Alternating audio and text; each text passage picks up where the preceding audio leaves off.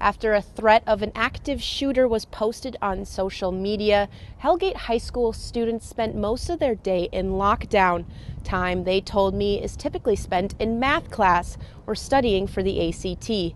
As they finally streamed out of the school after the 3-hour lockdown, they came to me willing to talk about their experience. How are we feeling? Nervous. Yeah. Oh, we're just in math and like the siren started going off. Yeah. This morning was going pretty good, and then all of a sudden we went to third period, and I thought it was going to end, and all of a sudden the announcements come on, and it's like, we're in lockdown. I mean, it was a little scary. Yeah.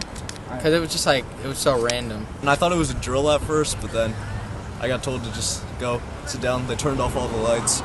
We all sat there in the classroom and watched all the military people arrive, and we're like, oh, shoot, this is serious. After the long day, they were excited to go home to their families. How are you feeling now that you get to go home? Pretty good, yeah. Pretty good that it's over and I can go home. Yeah, it's been a crazy day. I'm ready to go home and see my parents. Just thankful. I just want to go home. I just want to go home. Tired.